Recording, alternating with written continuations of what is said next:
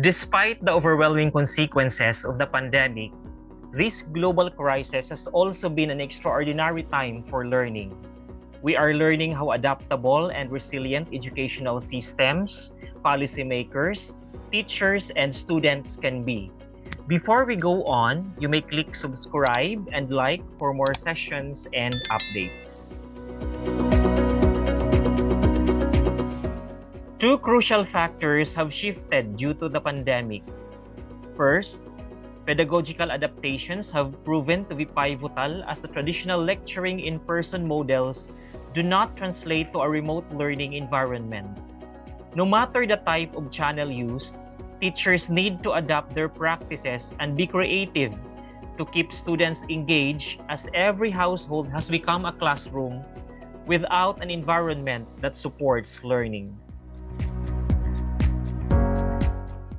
Grounded on the challenges encountered, strategies that would lessen the burden of the present situation were designed. The most common challenges include poor connectivity, less support to learning, lack of technical capabilities of learners, parents, and teachers, the level of teachers' preparedness, and the questions of how valid and reliable assessment given were some considerations in taking bold steps to mitigate learning gaps.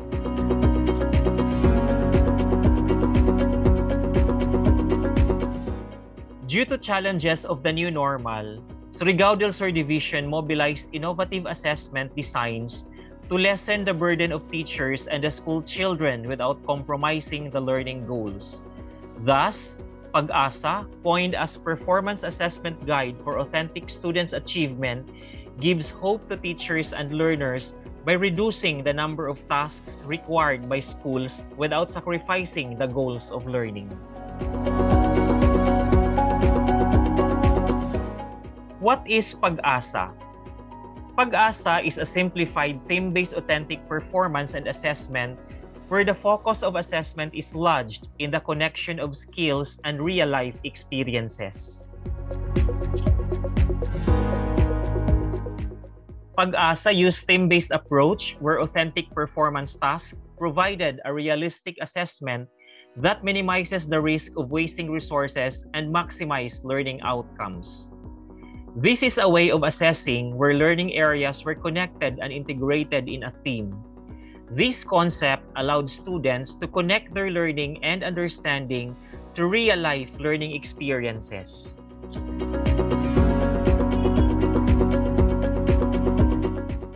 This development is in consonance to DepEd Order number 31, the interim guidelines on assessment and grading in the new normal, which stated that assessment must be integrative and collaborative.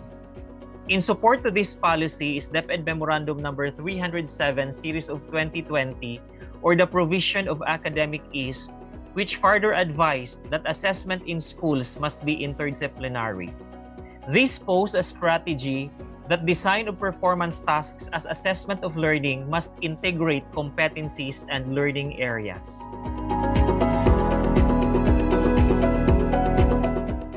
The use of thematic assessment captured the different levels of cognitive process dimensions and learning taxonomy. The concept encouraged learners to show understanding using the highest taxonomy of learning focused on creating.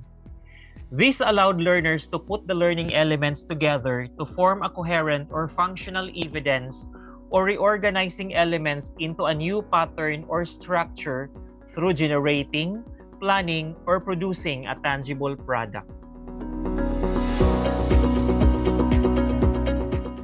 So how did PAG-ASA evolve?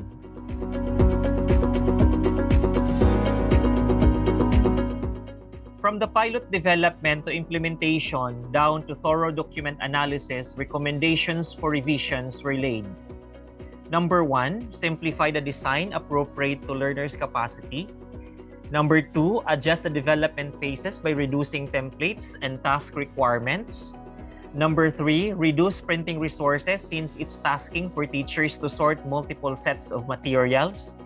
And lastly, ensure fair ratings to outputs by giving objective scores due to challenging performance tasks required to learners. What is the target of PAG-ASA? PAG-ASA will only require one performance task or output in the whole quarter, since creating is the last and highest form in assessment of learning. Since the grading system requires 4 performance tasks in a quarter, there must be 4 critical and thorough evaluation of the learner's output. And the required performance task or output shall be evaluated by each learning area for 4 times, focusing on specific criteria or group of performance criteria required in the major final output.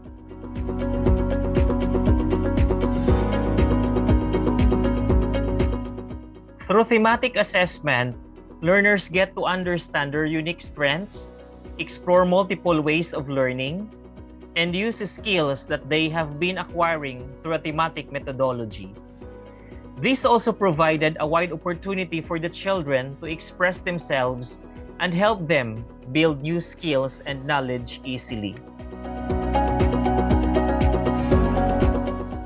For teachers, using theme-based assessment listens to multiple designs of performance tasks and output requirements to be checked because PAG-ASA promised to design one major output for all performance tasks in a quarter.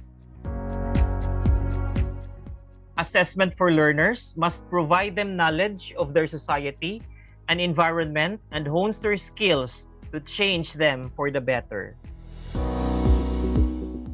It must also help them develop their own perspective of looking at their lives, prepare them to have their own points of view, and form their own opinions on different facets of life.